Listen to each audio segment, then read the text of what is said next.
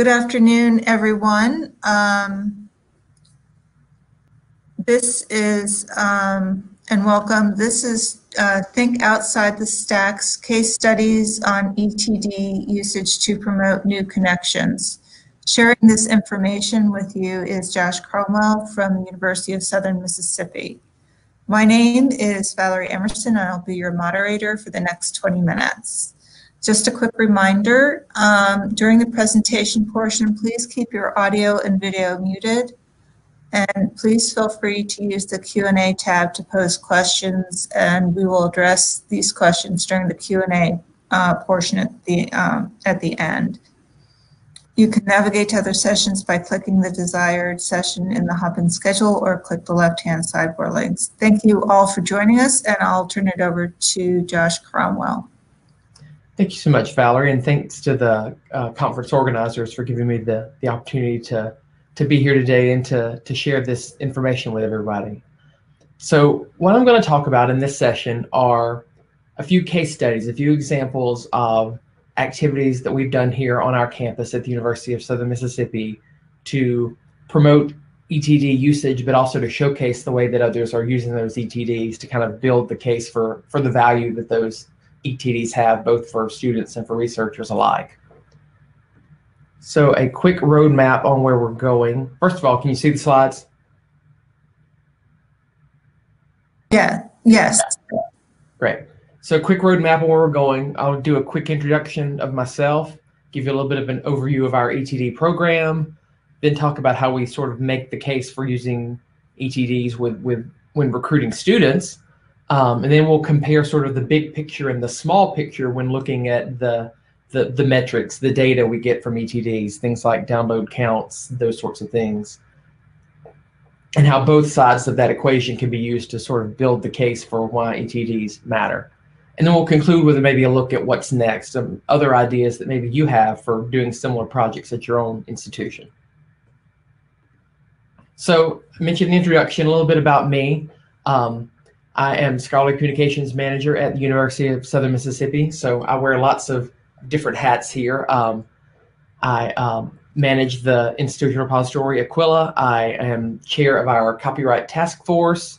I lead our open educational resource group here, so lots of different hats I wear, and part of that process is related to ETDs, because of course the ETDs are kept in the repository. So I don't directly manage a lot of those. Most of that's done by the graduate school. And if you were here last year, you heard me talk about that process. I did a short talk on that relationship last year. So I would encourage you to go back and look at the slides for that if you were not here last year. But basically, they do all the day-to-day managing, and then I just sort of manage the platform, provide tech support, that sort of thing. So a little bit about our ETD program. The IR itself, it launched in January of 2012.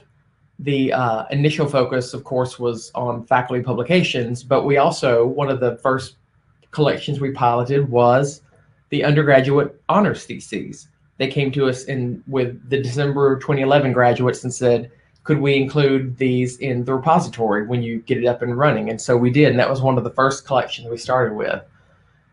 In 2015, spring of 2015 is when the graduate school came on board, and we started including also the master's theses and dissertations, along with a small collection of doctoral projects that a couple of colleges do, like the College of Nursing, for example, does that. It's a little distinct from the standard dissertation.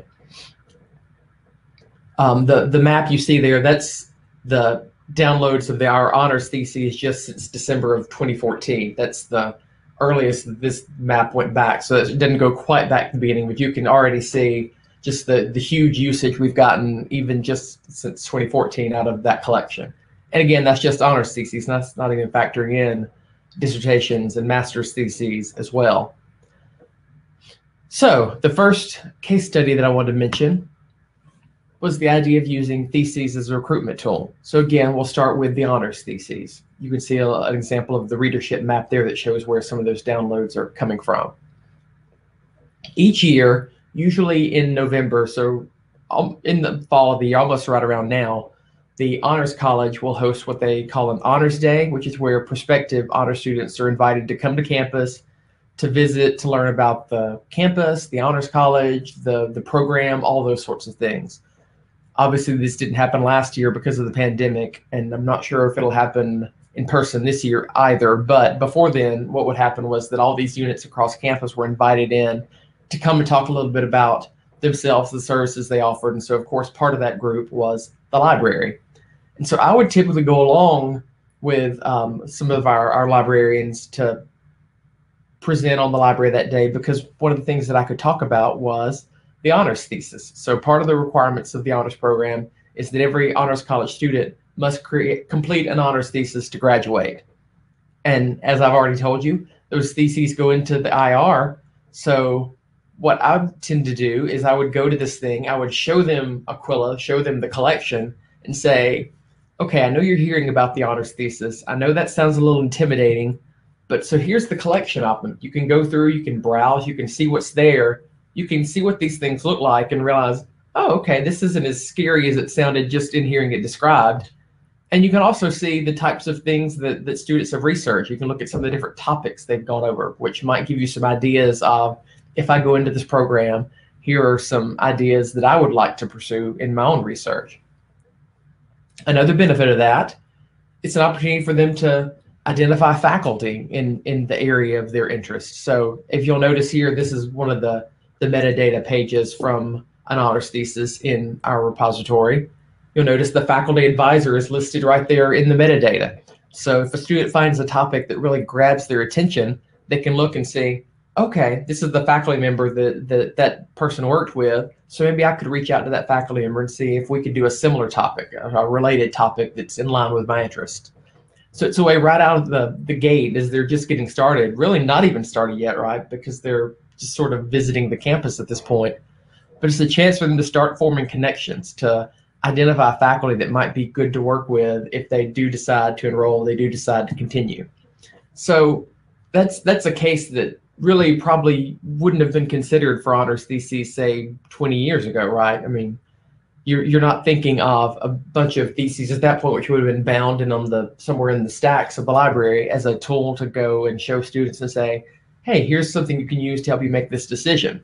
But when they're online, when they're openly available where the student can browse what's there, they can see the faculty members involved, then it's a good tool where they can come in and look with a little bit of a head start. They can come in kind of already knowing, having a plan of attack, I guess you could say, as they get started with their program.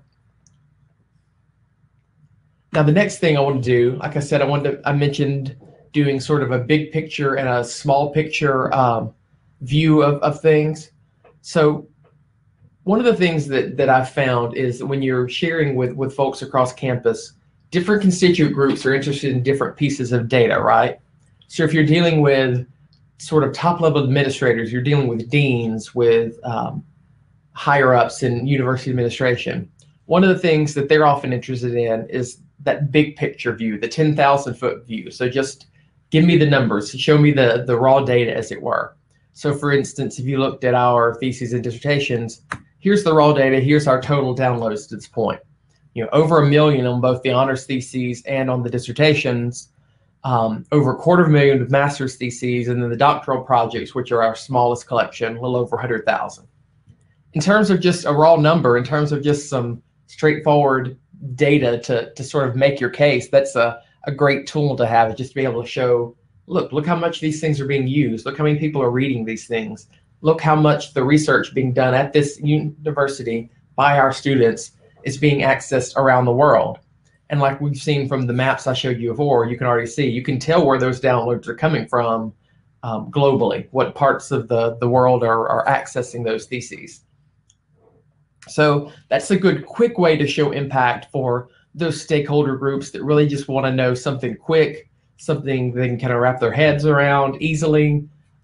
Large numbers like that are a great way to do that. Another way to do that with numbers would be to look at a comparison of print versus electronic. So we looked at the print checkouts of our dissertations over the past 2 years. So from July 2019 to August 2021, compared that with the number of times that our electronic dissertations were downloaded over that same period, and you can see for yourself the numbers. Just over 200 checkouts are in-house uses of the print dissertations versus well over 500,000 downloads of the electronic versions. So it's a way to demonstrate with just two simple numbers the difference between a dissertation that's sitting on the shelf somewhere in the stacks that's getting pulled down every once in a while, but not all that often, versus electronic dissertations that are getting downloaded all over the world numerous times. And just the scale alone is a huge way to show, look at the difference this makes. Look at the value this brings by having these dissertations available like this. But so that's the big picture view. But what about other groups? For other groups, sometimes the power is in story, right? The power is in being able to give specific examples showing how these individual theses, these individual dissertations are being used. So I've shown you 600,000 downloads, right? That sounds cool. But what are some of the ways that people are using those theses, those dissertations, when they're downloading them? Is there a story to be told there? And so that's what I want to do with the remaining time, is just highlight a few case studies, a few examples of how our theses and dissertations have been used to show sort of the effect that they've had. So starting out with honors theses, I'll start you with a thesis that critiqued political cartoons opposing the Equal Rights Amendment. So it's a rhetorical criticism of anti-ERA cartoons. One of the things in digging through the analytics of our system is that I was able to find that a Politico article about the North Carolina bathroom bill back in 2016 actually cites and links to this thesis. What they did in that article is they showed how some of the arguments that were used against the ERA back during that era were some of the same arguments being used in opposing the bathroom bills that were such a controversial part of the landscape at that time. And so they actually connected to this thesis to say, look, these arguments aren't really new. This has been going on for a while. But there you have an honor student, an undergraduate, whose research is now showing up in a story in Politico. I mean, that's a pretty cool impact that doesn't happen in the print-only landscape. Another one, here's an honors thesis, a content analysis of the 1964 Mississippi Freedom Summer viewed as public relations efforts using the social change model of leadership. What it's doing basically is viewing Freedom Summer through a PR lens. Well, this thesis gets linked and shows up in an Atlantic article about approaches for calling out racism and dealing with the fact that, sometimes, as it says there, sometimes just trying to be civil and going along to get along doesn't really bring about the change that needs to happen. And so they sort of use the way that this student approached Freedom Summer to say, so maybe some of these same strategies should come into play with how we address these issues now. What about master's theses? Anything there to be gleaned? Well, here's a master's thesis, Acting Black, an analysis of blackness and criminality in film.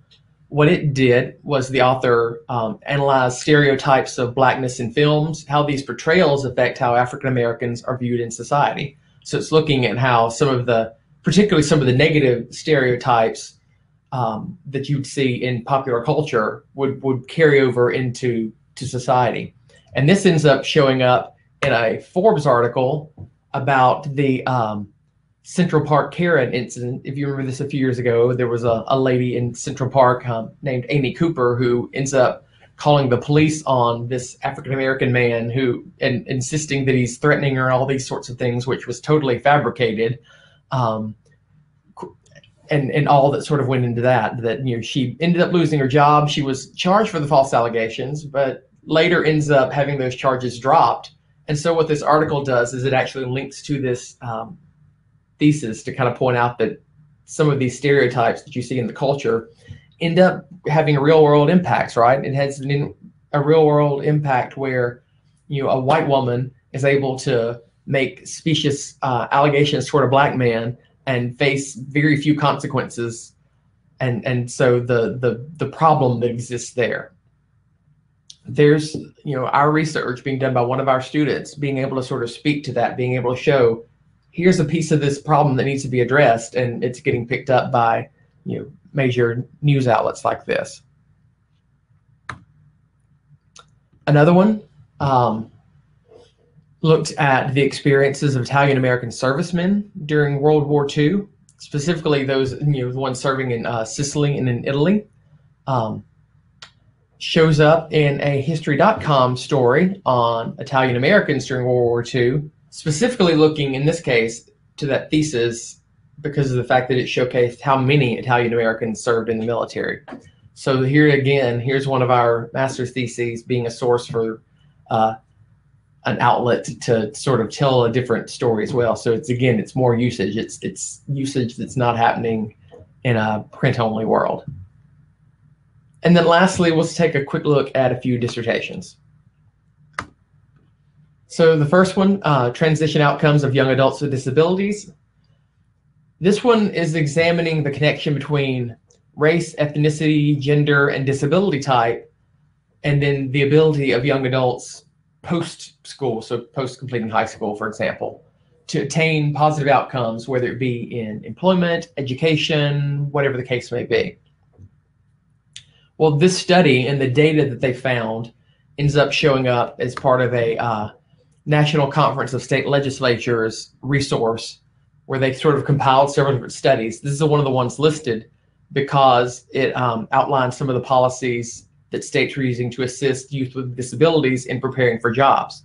So they're able to, as they're giving these resources, say, here's a study that says, here are the things you should focus on. Here are the objectives that you should try to achieve that are going to help these students succeed in the workplace. So again, this is not just theoretical information. It's practical, real world impact where states that are looking at policy decisions, looking at how can we help these students succeed? Well, here's data that we're using and that we're sharing with fellow organizations to promote that happening. Another one here is a dissertation that deals with a queer critique of LGBT characters and themes in primetime network television situational comedies. What it's kind of looking at here are sort of the different, again, sort of stereotypes or models that sort of existed.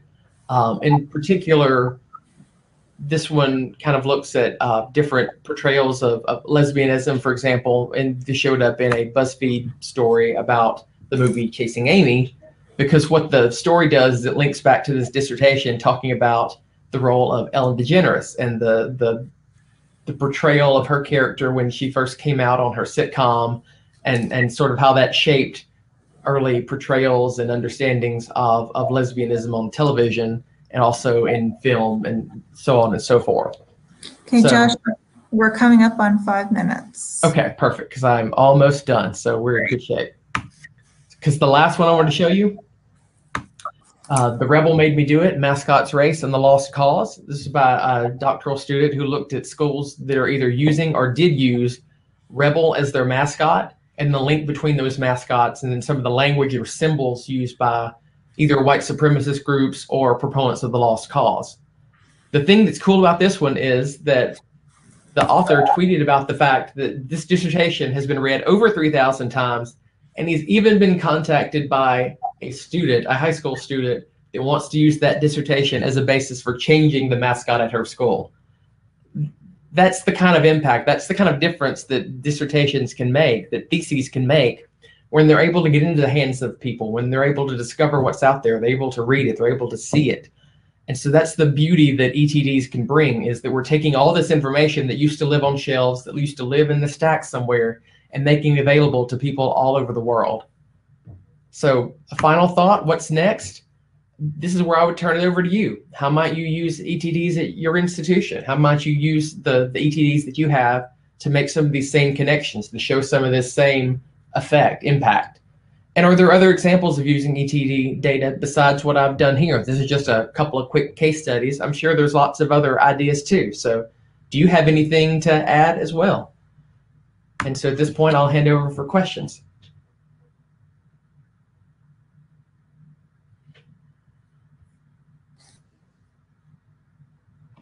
I have a question. So you're presenting this information to prospective students. Do they seem really receptive? Do you feel it's having like a positive impact on their decision to attend your institution? I do. From the times that I've done this, usually, like I said, they're kind of presented with the thesis, and it's sort of just this abstract thing of, okay, we know we got to do this, but I don't have any idea of what goes on into it. And so being able to show them examples and say, here's where you can go, here's where you can browse, it kind of makes them feel more comfortable because they know, okay, here's what the goal is, here's what I'm trying to do. It's not just this abstract thing out there where I've got to figure this out as I go, but I can look at examples, I can see, okay, here's about how long they are, here's what goes into them, that kind of thing.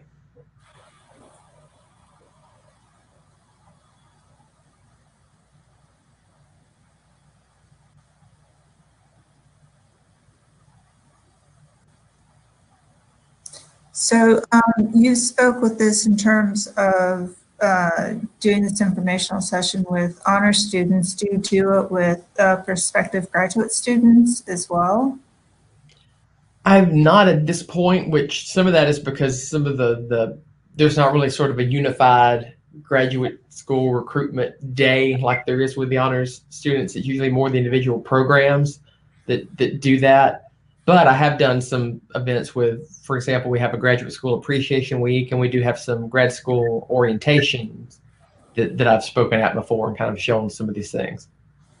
Okay, we have a question from Stephanie.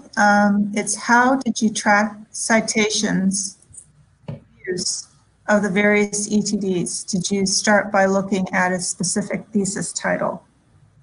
So one of the tools we have, so our repository uses the digital commons system, and so one of the tools in their dashboard is you can look at referral URLs, and so that's how I was able to track down the case studies. You can go through those referral URLs and you see, oh, here's a place where Politico is linking to one of our theses. What's that about? And you sort of can follow that link and see, they've linked to the thesis because they're using it as a resource in this story they're telling. So that's kind of what I've used to go back and find these different examples.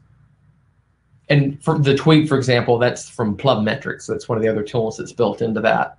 As you can see where a thesis or a dissertation gets mentioned in a tweet or on Facebook or gets cited or shows up in a news story or blog. So that's another tool that I've used.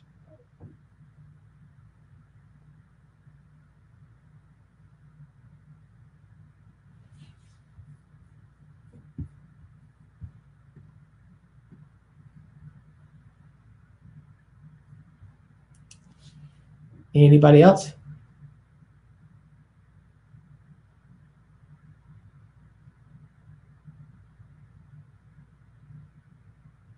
All right, well, thanks again for being here, and thanks again for the opportunity to share this. The slides are available with the conference proceedings, so if you want to go back and check those out, you're welcome to. My contact information is up there on the screen, so feel free to reach out to me if you think of any other questions later. And again, thanks for having me here today, and thanks for being here. And thank you for sharing with us. I hope you have a good rest of the conference.